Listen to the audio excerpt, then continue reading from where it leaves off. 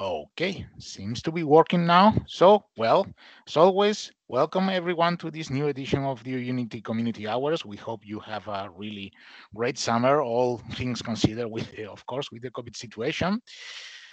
The agenda for today is this one. So, I'm going to briefly present what are the new things for Unit 2021-09. And then Frankie will be presenting the bootstrapping of Ansible clients. So let's get to it. Before we start talking about 2021-09, we had some reports this morning about people telling us that some after updating to 2021-09, some of the packages at the server were not updated. They were just kept as pending. If you hit this issue, then do not worry.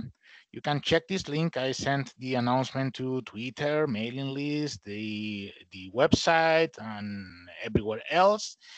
It's a problem that is going to be fixed on OpenSUSE Lib 15.3, but for now, on that issue 4244, there is a workaround that you can safely apply and everything will work as expected. And of course, if this is not fixed in time for the next Uyuni release 2021-10, I will make it part of the release notes.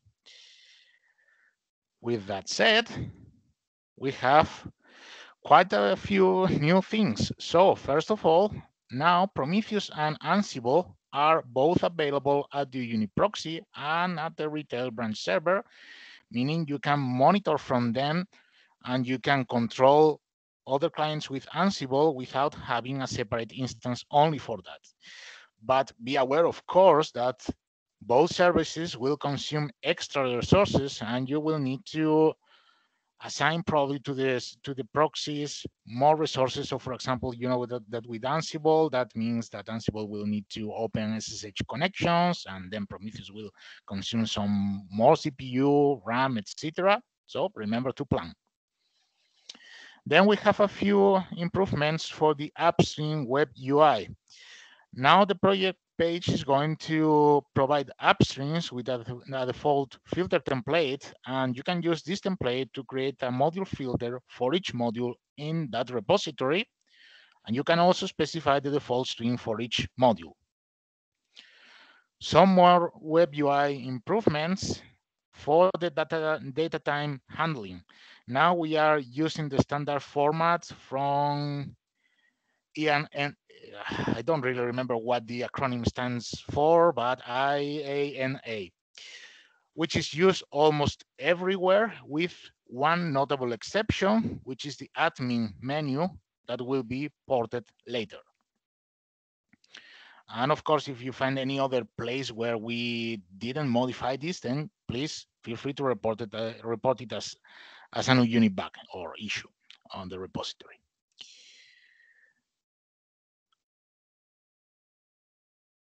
Then, as some of you know, for the last maybe 2-3 weeks, there were some problems syncing the EPEL repositories because now they are including a new advisory status on the patch information pending that was not recognized by Uyuni. That is fixed now, so every repository using this new advisory status will work just fine again. For the virtualization, now the virtual machines can be created and edited if they need UEFI. And there is also something else new, which is that now we have templates for BitTuner when you create a virtual machine. However, for now, that is only available for the next SLE 15 version, which is going to be SP4, and for OpenSUSE Lib 15.4. So it will take a while until you can take advantage of this new thing. Then for SpaceMD, we have two new subcommands that will allow you to archive all the completed actions older than a given date, or to delete all the archive actions older than a given date. And finally, this is also important for Cobbler. We have an update that is fixing a remote code execution at the XML RPC API, and it's fixing some other CVs as well. And as always, of course, you can find all the details at the release notes that you can check at the server itself after you update or at the website as well in HTML format. And those are the news for now. So, well, we have time for some questions and answers if you have anything you want to ask. So on the inclusion of those Prometheus and Ansible packages for the proxy server, previously you had to sort of cheat and add the System Manager tools channel to that in order to get those, right? Well, for SUSE Manager, yes. For Uyuni, you could still add the Uyuni client tools. Let's say, for example, you wanted, well, no, the proxy is always SLib 15, OpenSUSE lib 15.3. So yes, if you wanted Ansible and Prometheus on that Uyuni proxy, you had to add the Uyuni client tools for OpenSUSE lib 15.3, which is not supported. Now you don't Right, need to right. cheat anymore. One thing I didn't mention is that, of course, neither Ansible or Prometheus are installed by default. Okay, if you want them, you need to install them.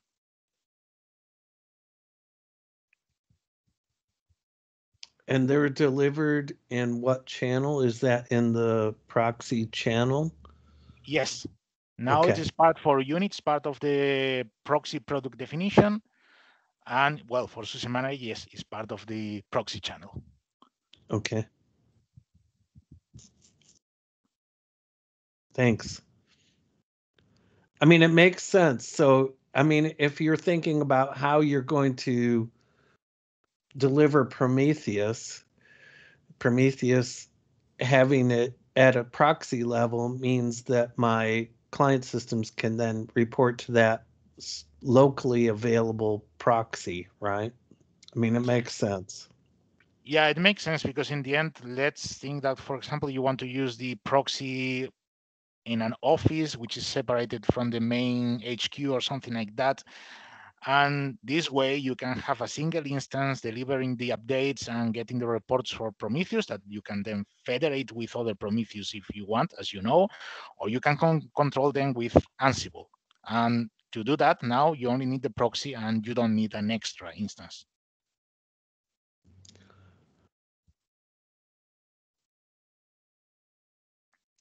Okay, more questions or comments or suggestions? If not, then I think it is time to see if the screen sharing is working correctly for Franky. So let me stop presenting and you can give it a try, Franky. All right, so you should see my screen right now. Yes, it's working. And if anything goes wrong during the presentations, just tell me because the line here is not really thick and I would need to switch to 4G. But yeah, let's hope that everything is going to be all right. If not, then yeah, as I said, just tell me and I will hopefully hear that. So this presentation is about the new Ansible edition. I don't have any slides. I only have the feature prepared for you. And so recently we introduced some Ansible integration, like in the last months. But we are trying to improve this feature even more. And the last edition that hasn't been merged yet, but should be merged fairly soon. It's been on review for some time right now. So it's about bootstrapping Ansible systems. So imagine that you have your Ansible infrastructure, and here I just prepared one system that is Ansible control node, as you can see here. We go here and we just take a look at the inventory that we have here, and we introspect. Introspect this inventory. It's going to take a while. Here you can see that the inventory contains two systems, and one has been already registered in SUSE Manager as the salt minion, and the other one, which is this minion -2, it's in the Ansible inventory, but SUSE Manager is not aware of this, so it's not a salt minion. So what you can do now is that with the new feature, you can just click the bootstrap button, and you can easily bootstrap this client, which is not salt minion yet, but you can easily bootstrap it using the very known user manager feature here, without providing any authentication. So here you can see some new stuff. This radio button tells that the minion is going to be pre-authenticated using the Ansible during the bootstrapping, so you don't need to fill in any password, any private key. The authentication during the bootstrap is handled in a transparent way by Ansible. So now you can see everything should be pre-filled according to the information we get from Ansible. So let's just try to bootstrap it. Let's hope that it works now. So after some moments, we should see that the system will be bootstrapped. Let's just give it some seconds.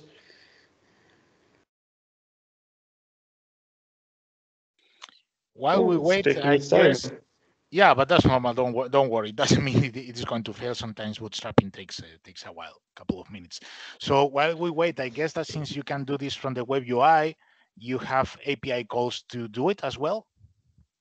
Well, since the feature has been written by me like 2 months ago, I don't remember if I wrote the XML counterpart, XML RPC counterpart. I think I did, but I will verify after the presentation. It's really been some time, and yeah, honestly, after my vacation I kind of forgot. So anyway, you can see that the bootstrap has been successful, and really you can see the minion bootstrap in user manager like. As if you were bootstrapping it in a normal way. So yeah, but this time it was the authentication was via Ansible, so you would need to care about the authentication, and that's basically it. That's what I wanted to show you today. Are there any questions? Yeah, I have a question. So it's not making any judgment from reading the inventory about what operating system that Ansible client in the inventory is running. So does Susan or Uyuni care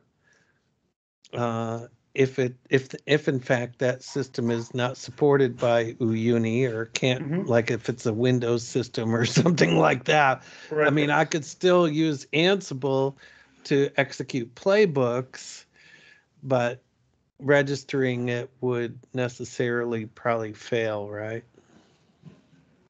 Yeah, that's true, and that's a valid point. So of course you can only bootstrap such systems that are like bootstrappable by Uyuni/user manager. Yeah, and so we're dependent on the person who's clicking on that button to know that, right? Mm-hmm. Yeah, that's true. That's true. I mean, we are not trying to push anybody to really make use of this feature, but it should be providing an easy way to bootstrap supported clients. As yeah, minions. And I totally like it. I mean, I think it's helpful because we're not trying to make Uyuni into the next Ansible tower, right? Right. Well, at least I don't think so at the moment. But I'm not the right person to answer this.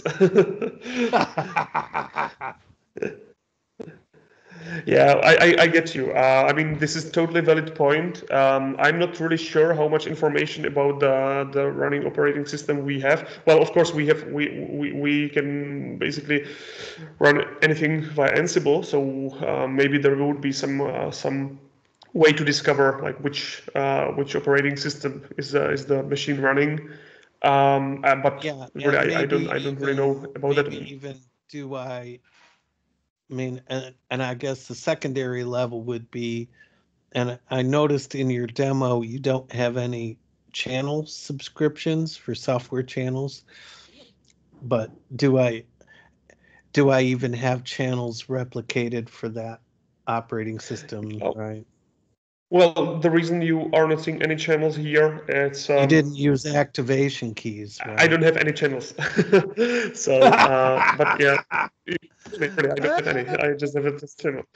But the way this should be seen is that it's like the very same thing that you have here under the bootstrapping, but with pre-authentication. So well, you can just select none when you are bootstrapping. Well, then I think that then it would try to assign the channels according to the product, and of course you can also use activation channel if you have any sorry, activation key if you have any channels assigned to this one, and that of course will assign the channels assigned And to the that activation works, key.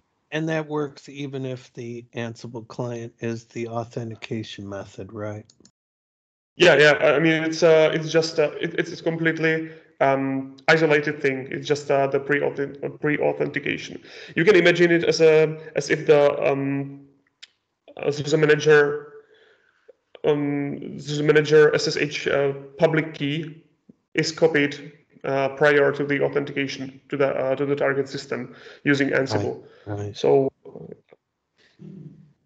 it's implemented in this way. Yeah, but I will definitely take down this note about supported operating systems. I think that this is a really good good remark. The other question is how much can we do about that? We will see. Looks like you got a hand raised there. Yep, so just Oh, go ahead I, and ask. No problem. Yeah, I think that's the call for me. Hi, first of all, thank you very much for this really great product.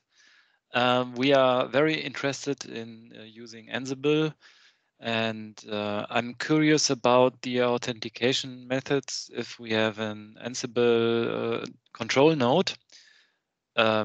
So is there any information about how this would be done?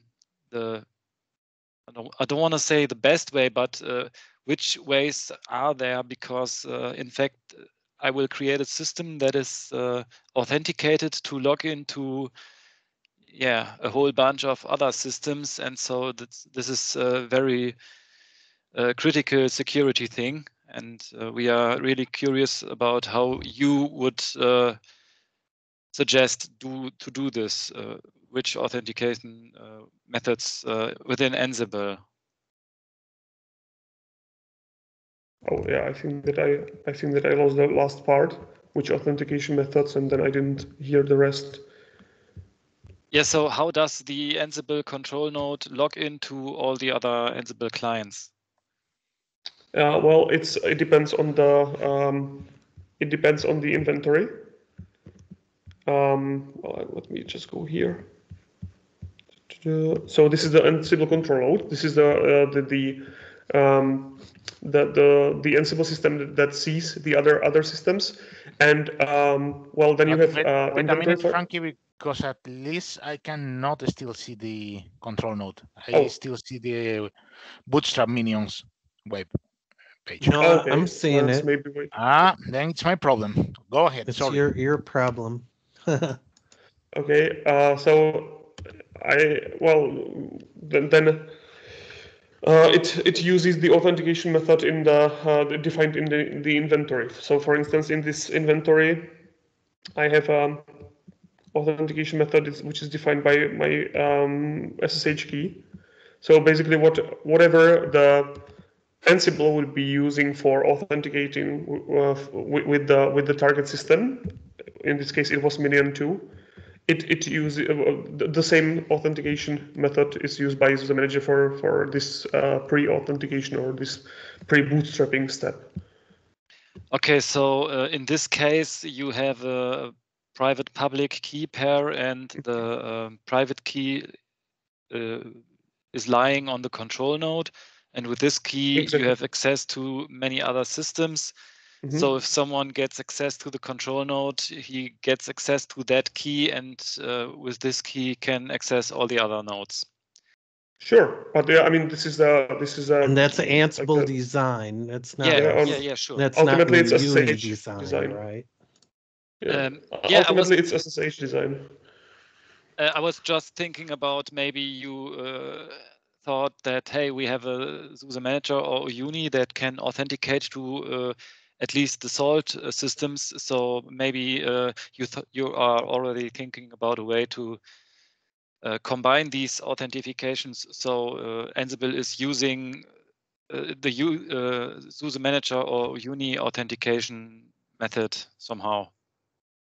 Well, the problem is that the system that you want to bootstrap is not Salt Minion at all. So it's basically there is the only authentication that you can use is either this existing Ansible one, but if you find it insecure for some reason, you can still bootstrap this system. Let's say that the system has is not here; it hasn't been bootstrapped, but you can just bootstrap it using the normal SUSE manager bootstrapping procedure, in which you can use, for instance, password. Totally, I'm fine with this. I'm just thinking about after bootstrapping. So imagine you have a registered client in Uyuni, and you want to do some Ansible stuff with this client. Then maybe there can be a way in the future that you don't have to put a key on the Ansible control node, but you can say from Uyuni, hey, do this Ansible stuff and use Uyuni authentication for this somehow. I don't know, maybe. But Okay, well, I Yeah, would go say ahead, then I would say then use Solve for this because yeah, I mean this is what Uyuni does. I'm not sure about like I don't even know if Ansible has some kind of pluggable authentication mechanism that supports some other ways. Maybe it does, but at this point I really don't know. And if there is really concrete use case behind this. And there are like people or customers that could benefit from this, well, then we can definitely think about it. Okay, so thank you very much for these answers. We will see in the future how this will develop. Still, for now, if what worries you is that someone accessing the control node will have access to absolutely all the instances managed by that control node, well, I'm not the most familiar person with Ansible at all, but I think you could just use different controllers to control different sets of instances. So in that case, you can use different keys for each set of instances, and at least you would limit the damage if any of the control nodes gets compromised. Okay. And of course, all the control nodes can be part of Uyuni, managed by Uyuni. Yeah, I must think about some security concerns, maybe to put private keys to the control nodes only for a time span where I do need them, or maybe rolling keys that are distributed every week or every day or whatever. We will see in the future how this will develop.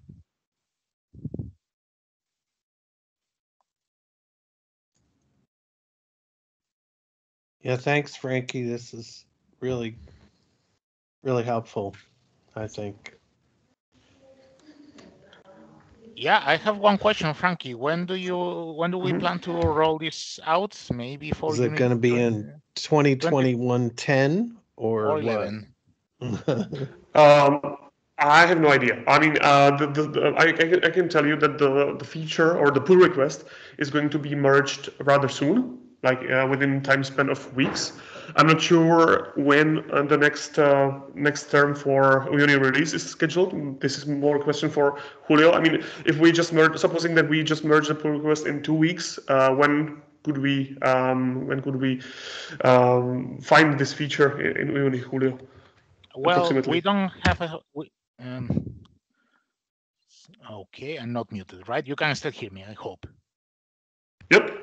Okay, good. So we don't have a fixed calendar for the releases of Uni. We release when we are ready, but usually, yeah, during the last months, we usually release at the end of the month or at least in the second half of the month. And whatever is merged at that point is what gets released. So I would say that maybe, yeah, this thing will get included into 2021-10, but we will see. No promises.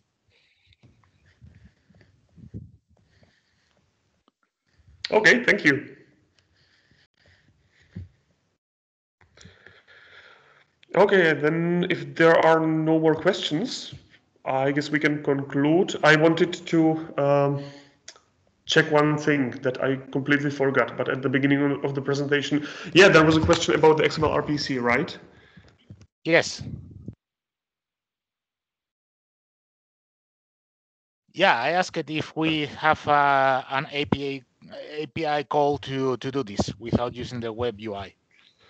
Right, it's a valid question, and let me quickly check the pull request.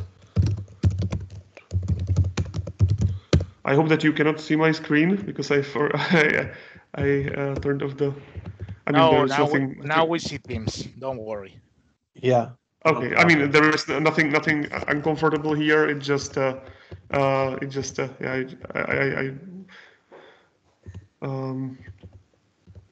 it's not interesting.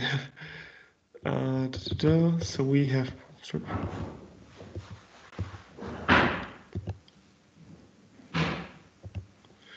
It seems that the XML RPC is not in the scope of the pull request.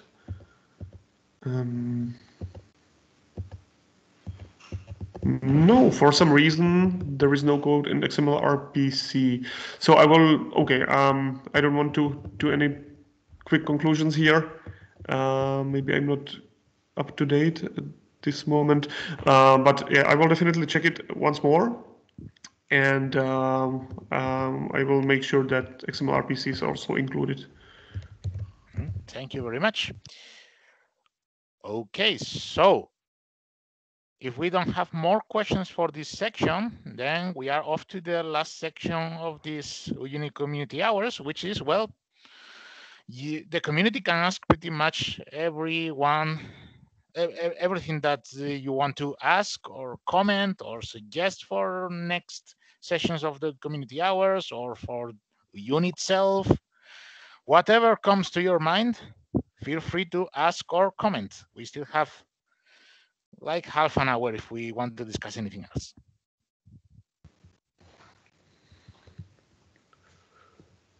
Is this off the record or is this still recorded? No, this is still recorded. Oh. But you know, sometimes people from the community wants to ask something that is not in the scope of the agenda, and that is perfectly fine.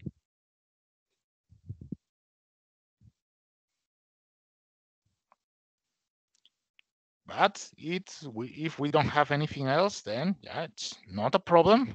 We will just stop the community hours for today here. And all that's left for me is wishing you a very, very nice day and weekend ahead.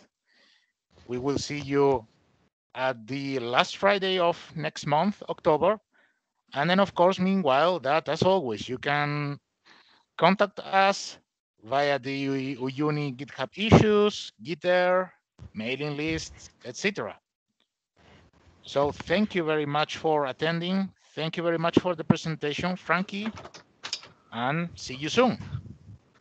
Thank you very much. Thanks a lot for your Julio. patience and also for the feedback. Thanks a lot. Yeah. Thanks, everybody. Thank you, everyone. Thanks, everyone. Bye. Bye. Bye. Bye bye. Have a nice Thank you. weekend. Bye bye.